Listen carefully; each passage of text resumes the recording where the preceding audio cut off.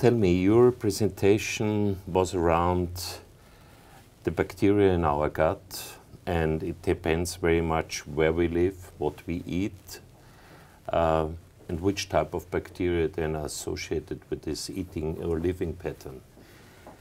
Let me say, in a specific city in China, a Chinese person goes to a restaurant which has Western food, offers Western food, a McDonald's-like diet every day, and the neighbor is using the traditional diet.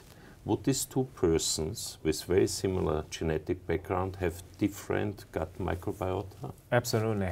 I mean, the diets really affect the pattern of the gut microbiota. It's actually one of the main factors there.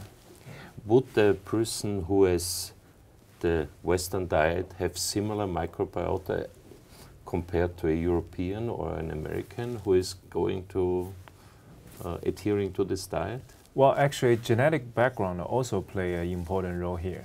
So they will not be exactly the same, even they are having the same diets. So the Chinese genetic background is different with the European genetic background.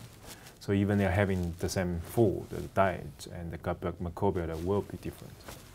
Another aspect which was very interesting is the outcome on traditional Chinese medicine products and gut microbiota, because you speculated a little bit this might be the way how they work.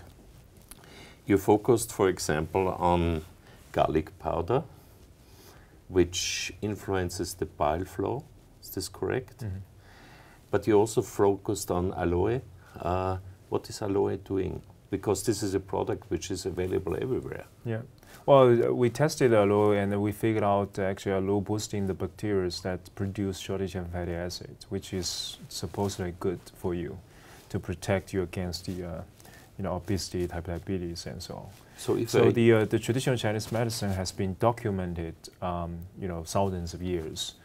Talking about eating certain herbs and food, whatever, could actually try to protect you against a certain disease, or even cure the disease, or treat the disease.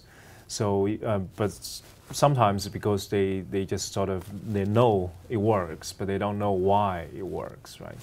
So what we are doing is try to explain why, and try to see first of all if it's real and why. So then we use different food and screen to see how they change the microbiota and how they change the metabolism of the human. Then to see if we can explain the mechanisms there. So one final question. Aloe is used in the Chinese medicine to prevent from obesity and metabolic disease? There is some documentation talking about that, absolutely. It's interesting if this is confirmed by evidence-based medicine in the future. But we are still doing more research on this. Yeah. Okay. But the preliminary results are very promising. Yeah. Thank you very much. Thank you.